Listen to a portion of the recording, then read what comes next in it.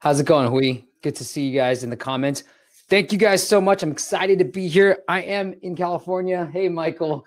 And so it's a little bit early, but I'm up. I'm ready to go. Got my coffee.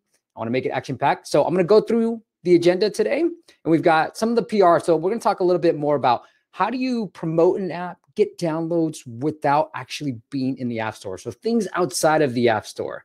And I want to make it very beneficial to you guys. So if you've got questions, I want to run through this very quickly, specific to your app. I'm happy to help you guys out in the comments, on the side. All right. So let's do this. All right, here we go. So we're going to talk about PR, and I'm going to tell you my favorite growth hack on how to actually get PR on major publications. The greatest growth hack of all time is how do you drive tens of thousands of downloads without spending a nickel? All right, no, put dime. All right. And then other marketing campaigns. I want to talk about more creative marketing campaigns that not a lot of people are talking about. Everybody knows Facebook ads. Everybody knows search ads. I want to talk a little bit about more unique influencer marketing campaigns, Reddit campaigns, and how do you guys really leverage that? All right. So without further ado, let's get started. I am Steve Pyung. As Kate mentioned, I'm the founder of appmasters.com. We do specialize in sort of coming up with different growth hacking strategies. So if you guys want to talk about some black hat side of the ASO, we can get into that a little bit later as well. I host a podcast. That's how I got it started in the space. I've been making apps since 2011. In 2013, I decided to finally take it seriously because I was always doing it on the side. So for you side entrepreneurs out there, there is hope for you. And I decided to learn from people that I really admired in the space. So in 2013, I said, all right, I'm going to start a podcast, really learn from some greats out there. So I interviewed the co-founder Shazam, the creator of Crossy Road, Color Switch, Rovio. I've had a lot of the big names out there to really learn from them so that we can all collectively grow together. And that's what really set me off. So 6 months after starting the podcast, I ended up leaving my startup job in San Francisco and then running this full time. All right, just some of the accomplishments. I'll just let it go through really fast, but just so you guys know, I'm legit. I've helped launch an app that made it to #2 paid overall. We've been on all these big major publications, including TechCrunch. And then we've had 28 different Apple features, and this was our very first one. So it was a lot of fun helping clients do that. And we can get into some of the tricks and strategies around that if you guys want to get into it. App Store optimization. So we can talk a little bit more about the black hat side. I think a lot of people understand the 101. I like to talk about the 201, meaning what's the really advanced stuff of ASO. So without further ado, you ready to go? Michael, let's rock. Come on, give me a yes. There you go. Let's do this. All right. Maxim? All right. All right, let's talk about PR. So here it is, guys. Thank you.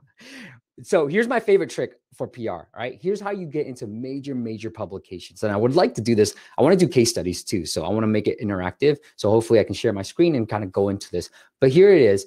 It is finding the reporter at a big publication that just started working there. So I'm on LinkedIn right now and I put in reporter, and you can put writer too.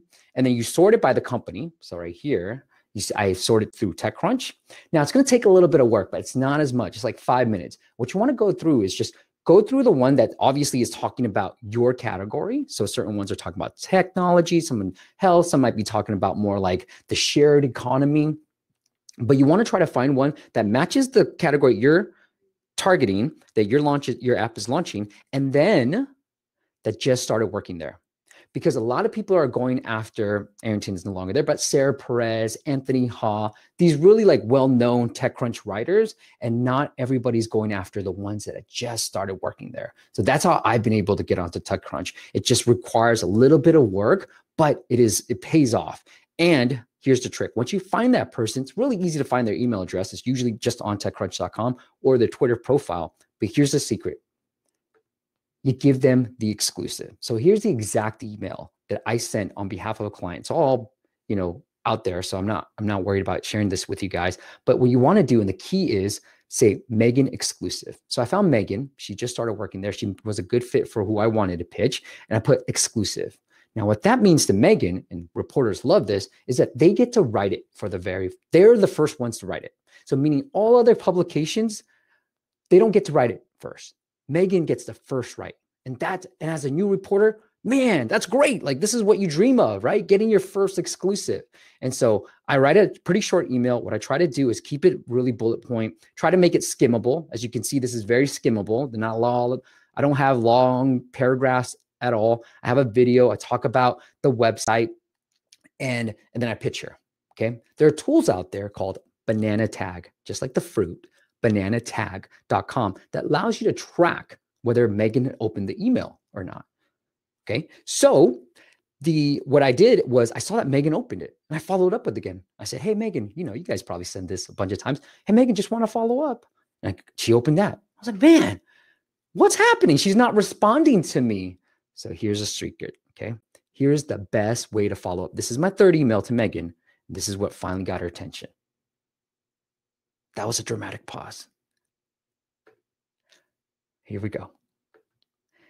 This is the last email. All right. This is an old sales trick, but I sort of made it modern to the emoji era. I said, hey, Megan, which emoji best describes your take on the story?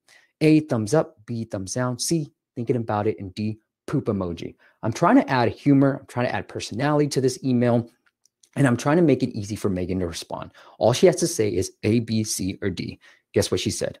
C. Can we get on a call next week? We got on a call, and boom. We were on TechCrunch, and I didn't have to do this for my next client. I didn't have to do all this crazy stuff with Megan. This was my first interaction with Megan, and I just emailed Megan again. She's like, hey, that sounds interesting, Steve. Let's do it. So once you have that connection, then boom, you're ready to go. All right. I'm going to answer Hugh's question before I move on because it is about PR. How much the percentage of agreed reporter in general specific industry by this hack? Hugh, do me a favor, just reword that. I don't know exactly what you mean. How much of the percentage of agreed reporter in general or specific? I guess what you want to do, if I'm understanding your question right, Huey, is try to find one that is specific to the industry that you're targeting. But if you can't find that, then a general reporter would work just fine. A lot of these reporters have these bio profiles on their publication that talks about, hey, I like to write about this. And so you can tell them right off the bat. I knew a little bit more detail. Megan liked to write about minority founders. And so in my first email, you probably did, I don't know if you guys saw this, but I made a joke. I said, hey, Megan, got an exclusive announcement right up your alley, on demand and started by a minority. Although I'm not sure Indian American is a minority in the tech space. Funny emoji. I'm trying to add humor, right? And so this is stuff that I knew about Megan already. So do a little bit of research. Literally takes about 5 to 10 minutes. And it makes your email sound so much better than the hundreds that they get on a daily basis. Cool? What do you think?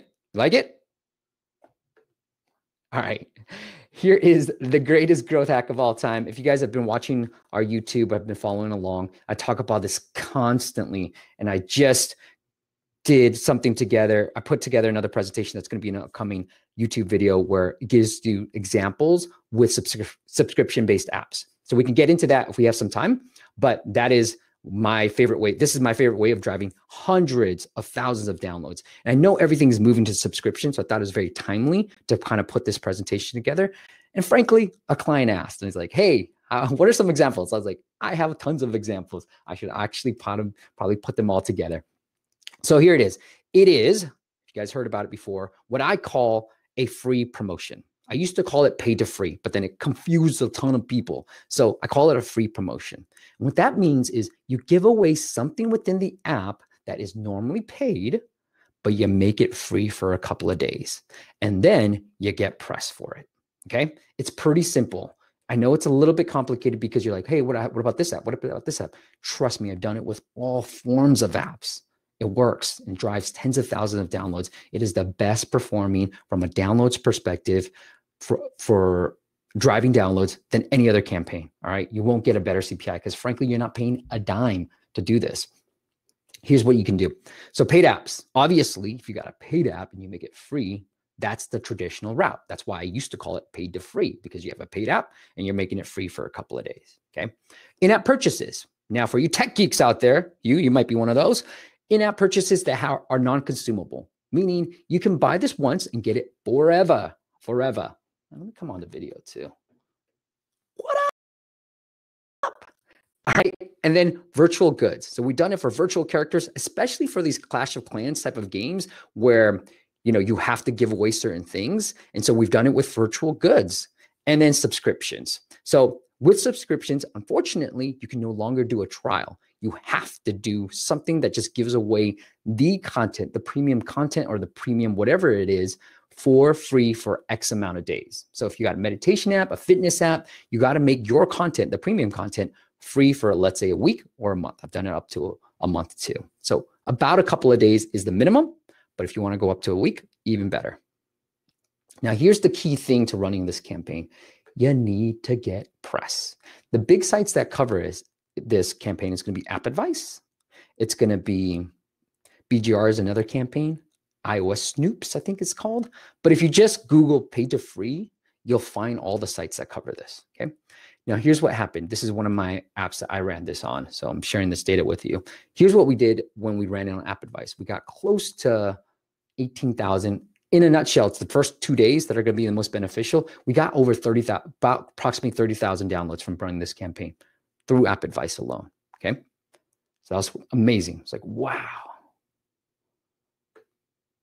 I got you, Michael. So and then what happened was a couple of weeks later, I was like, what would happen if I didn't tell anybody? App Advice was great. What if I don't tell anybody?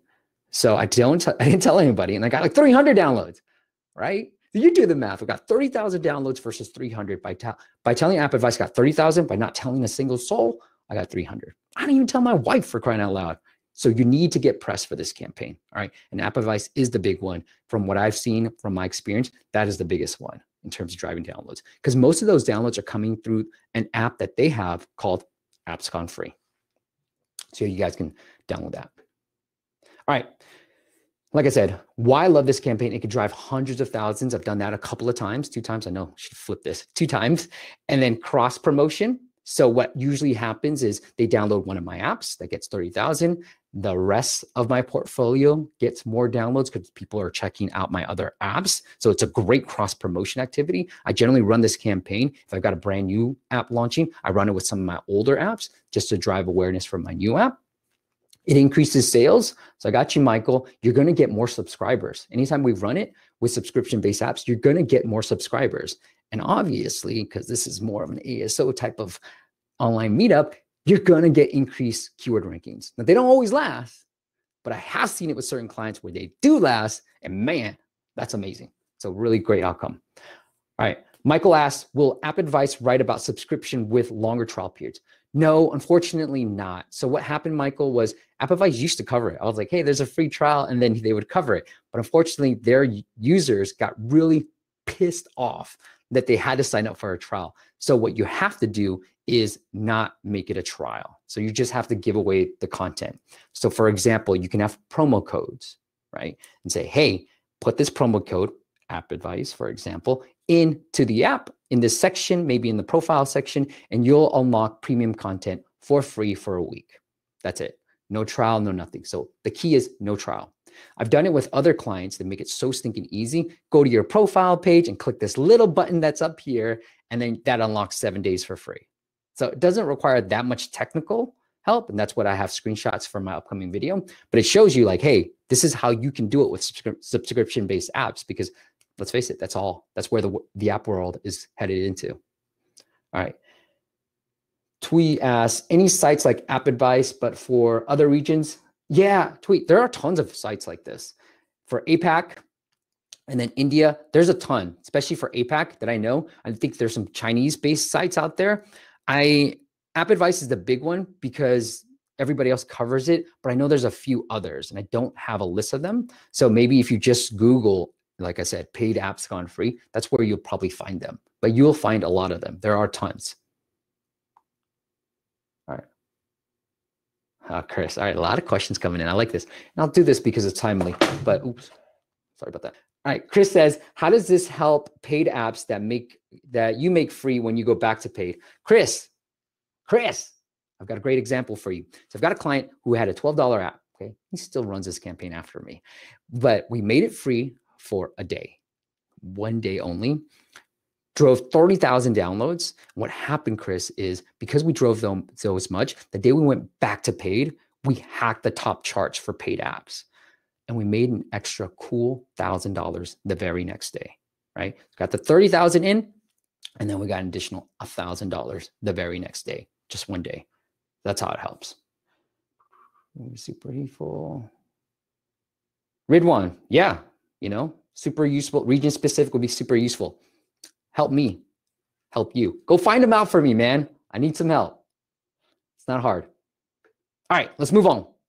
Other marketing channels, we're got about 7 minutes and I want to make sure we're good on time. So these are some of the channels that I've been actually focused on because, you know, everybody understands Facebook ads is out there, you know, the ad networks, you've got Instagram marketing. So all these unique channels out there, the ones here are ones that I feel like not enough people are talking about. So I'm going to cover that on there. Ridwan. Okay, good. Ridwan said he's going to write a blog post on this. So he's going to email me and I'll shoot out to the rest of the world and to AppFollow so you guys can follow along as well. I love this community, right? All right, influencer marketing. Now, influencer marketing can get pretty costly. Here's a website that I love to use called ShoutCart, shoutcart.com. What they do is it is sort of like a Google for influencers where you can search on different topics, pets, fitness, meditation, wellness, and then find the right influencer. And they have a score for that influencer in terms of engagement. So it's really cheap. You can get a few for under $100. Right? I ran a couple of different campaigns with different influencers with $100 campaigns. And then you can give them the creative. You say, hey, you know, share this video, share this image, and make sure you put it in the link into the bio or search for it, right? So you can do all that within ShoutCart and you could just click buy and then work with them. Now, few caveats. Make sure you plan ahead because sometimes these influencers take a lot of time. They're too busy posting pictures, right? They take a lot of time getting back to you. So make sure you plan ahead. That's first. Secondly, what you want to do is make sure your tracking is ready to go. That was my mistake. I learned the hard way. Okay. So don't learn from my mistakes. That's what wise people do. They learn from other people's mistakes. But what I did was I actually used a bit.ly link, it just wasn't tracking properly. So make sure you have the right tracking in place before you run it. Because I had no idea. I saw clicks on that bit.ly link, but I had no idea how many downloads it drove. So we weren't using like, you know, any of the attribution tools out there. I was trying to actually use the App Store Connect attribution tools and it just didn't work out well. So make sure you have your attribution in place. But I feel like from a cost perspective, it is a great channel because you know, it takes a lot of work finding these influencers and this saves you a ton of time doing that. Next, one thing that I'm very fascinated on is Reddit marketing. So Reddit has ads, and I've heard from other developers who've done phenomenally well with Reddit ads. So definitely take a look at that if you want to sort of run some ads on Reddit, because I think, you know, everybody understands Facebook. It's getting really costly in there and really competitive. So I like finding these different channels that are going to be less costly than the obvious ones. So that's one. Go on Reddit, run some ads, run some quick tests, especially because you can then target between subreddits. And speaking of subreddits, this is a site called Social Elves, socialelves.com. Let Josh know I sent you, all right? I don't get any plugs for this, but essentially what they do is they will guarantee that you pick the right subreddit, they'll get your post up to the very top. Right? And so I ran this with a couple of different tests for clients, and we saw pretty decent CPIs. So when you compare it to like Facebook and all this stuff, we spent about, I would say $100 running this campaign on a subreddit. And we saw, you know, like really decent CPIs, under 50 cent CPIs running this type of campaign. It wasn't as big as App Advice when I was running these type of like different type of campaigns, but I also thought like pretty decent in terms of just spending $100 and getting 400, 500, 1,000 downloads through there. And so if you find the right channel, I know certain clients that have done really well. If you find the right subreddit, then you can do phenomenally well and even to the thousands and, you know, hundreds of thousands, hopefully. So we're going to run a campaign pretty soon on a few different subreddits for our sports app. And I'll share that data with you guys when I have it ready to go. But for the first few that I did, really effective so far.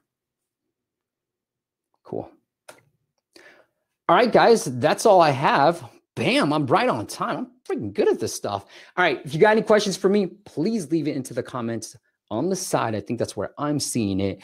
And if you need to follow up, I am just at appmasters.com or Steve at appmasters.com as well.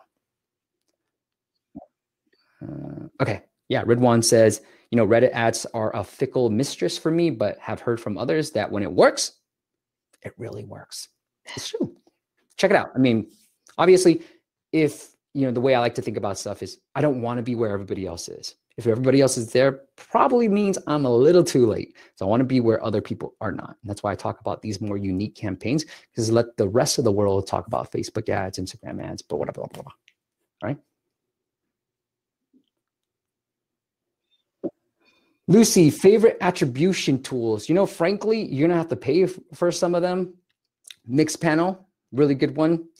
Google Analytics, completely free, really good. Firebase, if you're not too huge, really good. If you want to get some analytics in there as well. I don't know if they do attribution. I think they do. But, you know, like I like to stay nimble at first, cheap.